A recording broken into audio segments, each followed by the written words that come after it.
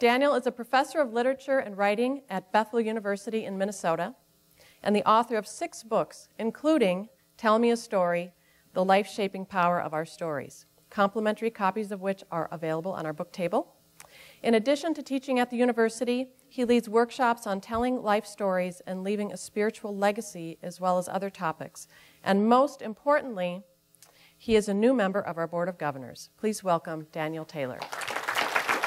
I am here this morning, as I think many of you are, because of stories. About 25 years ago, I read an Opportunity International mailing that was filled with stories of hard work and sacrifice and optimism and success. And importantly, these were not abstractions about hard work, sacrifice, optimism, and success. They were stories with names and settings and places. They were stories of real people and real lives, and I was drawn in, as we always are when we hear a story being told. And I realized these were stories I wanted to be part of. And this is how stories work. Stories, we don't simply hear stories, but we are absorbed by stories, and stories absorb us. They become part of us. We become literally characters in the stories that we hear. So somebody else's story becomes my story, and the links from story to story reach out to eternity. So in 1985, I had read some of these stories from Opportunity International, and I made a small donation, and I've been making small donations ever since. But without the stories, I never would have gotten involved, and I wouldn't be here this morning. And I think probably most of you were drawn in to Opportunity International initially by a story. The theme of this meeting is Share Her Story, Change Your World. And I want to reflect just briefly on why telling her story is the single best way of changing her life for the better, and in the process also changing your own. So I'm going to give you 5 reasons why you should use story to do the work of Opportunity International, why we do, and then Mark Letts is going to follow with an Opportunity International story from his own experience in the field. But before I give you 5 abstract reasons, I want to give you a very compressed telling of a story, which I hope will give life to the abstractions. This is a story that's told by a former student of mine who also is a very good friend of my adult daughter. The two of them, along with some other women, started a mural painting ministry. They went to various places around the world. They would always go to the poorest parts of town, and from 1 to 6 weeks would create a public mural on some wall, some public place that both involved the local community and in some way or another celebrated the local community. During a trip to South Africa, my daughter's friend Amy was heading up the painting of a 600-foot-long mural in a township. And the subject of the mural was AIDS. And they invited local people to paint candles on the mural in honor of someone who had died of AIDS. They soon realized they had a problem because so many people had lost a loved one to AIDS that they soon had to make a rule that you could only paint 1 candle. Well, one day, Amy discovered a young woman who had broken the rule. And this is just a very small part of her story that she calls 3 candles. I'll just read you a page. As I rushed toward her, my mission was clear: stop that young girl from painting more candles. She had already painted 3 before we had noticed. When I got to her, I nonchalantly sat down next to her on the ground and said, "Hey, I see you're painting some beautiful candles. Who are they in honor of?" That sounds good, doesn't it? But truthfully, I wasn't interested in her answer. I was interested in stalling while I thought of a good way to tell her that her painting was done for the day. She couldn't have been more than 18. She looked at me, held my gaze unwaveringly, penetrating, then hesitated, as if trying to figure out if she could trust me with her answer. Then she spoke. She simply said, "The first one is for my husband, who died a year ago of AIDS. The second one is for my baby boy, who died 8 months ago because of AIDS. The last one is for me, because I'm dying, and it won't be long. I want my name on this wall. Thank you for letting me put my name on this wall." I felt my heart drop to my ankles. My first thought was of my own failure. Her unwavering gaze still haunts me. She only wanted 3 candles. She only wanted her name on the wall. One of the things that breaks my heart in this world is knowing that some people have no one to share their stories with. Imagine having no one to fight for you, no one to speak your name into the air. All I know to do is to speak the names of these people, to tell their stories. I will speak for myself. As I've faced death and my mortality, I've realized that I'm just like that South African girl. I want my name on a wall. I'm not naive enough to think that we can go to these people and love the hurt off them, or that we can fix all that is broken. But I do know this. We can write their names on a wall. We can speak their names and tell their stories, redeeming a small part of their painful lives and giving them dignity, one name at a time. We can give them 3 candles. Well, that's Amy's story. I think it's significant that she says we can give people dignity one name at a time, because Mark Lutz shared with me an article by social scientists that investigate what motivates people to give.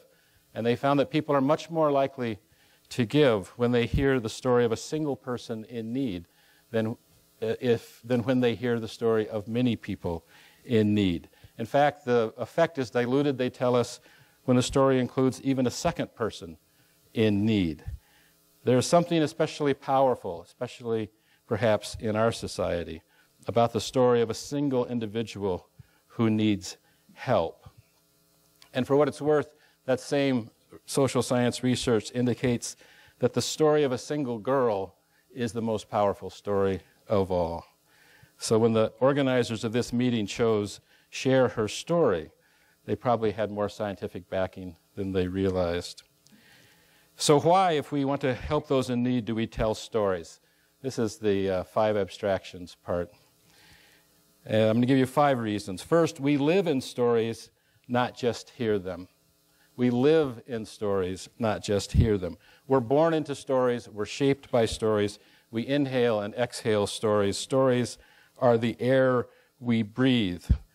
Whenever human beings have needed to explain something important to themselves, they've told a story. Whenever we're faced with a conundrum or a challenge or something we don't understand as human beings, we almost always tell a story. Stories are the single best way of preserving memory and explaining the world to ourselves.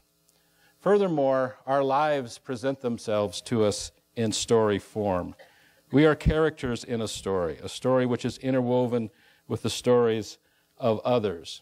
We are characters in other people's stories, and they are characters in ours. When we share her story, as the title of this meeting suggests, we are also shaping our own. Because once we know her story, she becomes a character in our own story. And if we play a part, we become a character in hers. A second reason that story is effective in doing this work is that stories engage all of us, not just part of us. Stories reject any sort of neat division of human beings into intellect and emotion and body. Stories make an equal and integrated appeal to both reason and emotion and recognize the interdependence of mind, spirit, and body. They also appeal to the imagination and our sense of wonder and to the human will. Just think of any powerful story that you've read, any wonderful movie that you've seen. It doesn't just affect part of who you are, just your mind or just your emotion. It affects you as a whole person, and all good stories do. So anything that engages all of us as opposed to just part of us is going to be more powerful. Thirdly, stories are crucial because stories make connections between things. This is the plot-making aspect of story. We read and listen to stories to find out what happens next. And we do so because we inherently believe that what happens next is somehow linked to what has already happened. And without that link, there would be no possibility for meaning in life.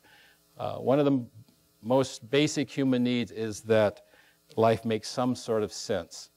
that it not just seem random or arbitrary. Stories are the primary ways in which we either discover or create meaning in the world.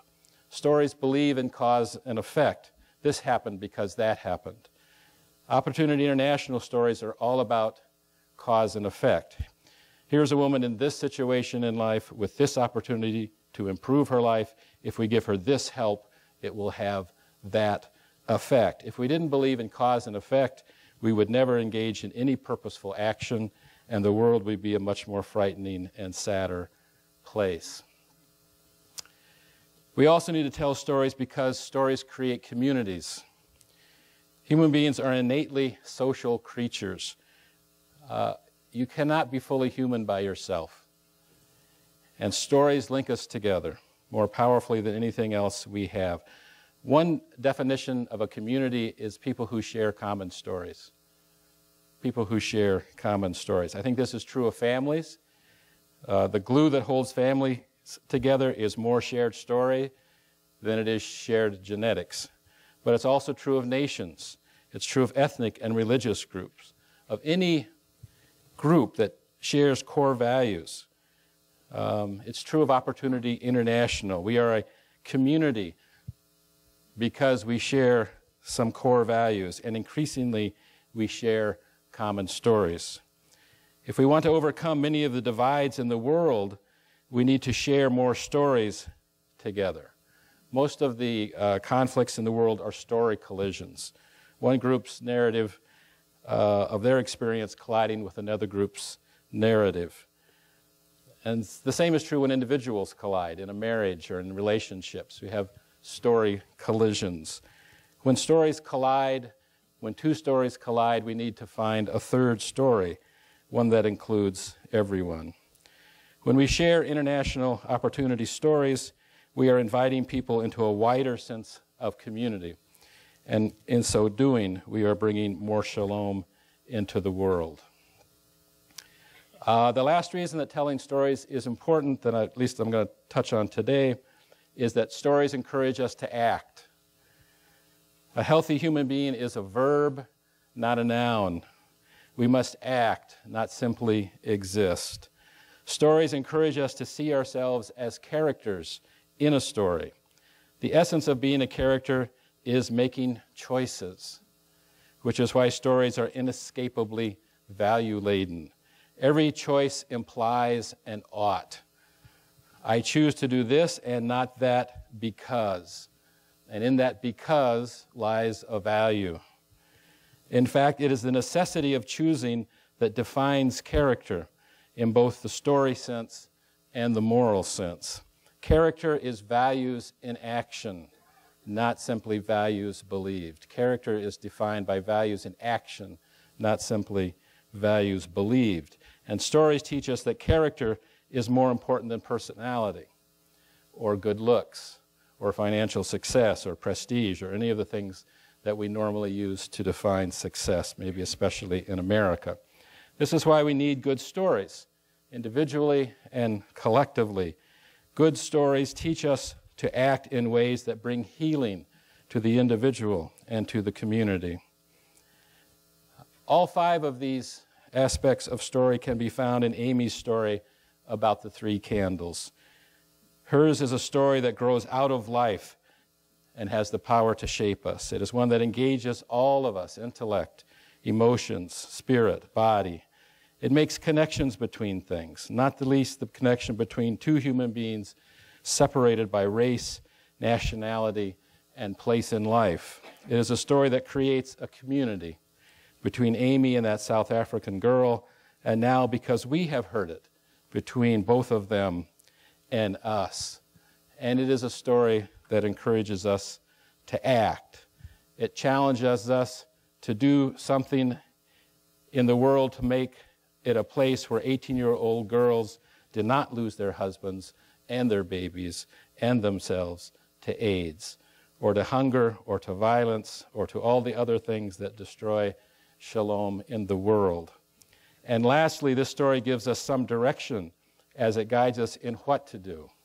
It suggests that we must do more than write a check. It suggests we need to squat down beside the wall and ask people their story, and then tell that story to the larger world. Amy alludes to, but does not directly declare, an important additional fact in this story. Amy also has AIDS. When she is telling the story of the African girl, she is telling her own story too. And that is important to remember as we tell the stories of the poor and the oppressed and the victims of injustice in the world. In telling any human story, we are telling our own story. We are not the people who have it all together, who go out to save the world. We are also broken people. When we tell the story of someone else, we enlarge and bring healing to our own. The Native American storyteller Roy Henry says, storytelling is the ointment of the healer.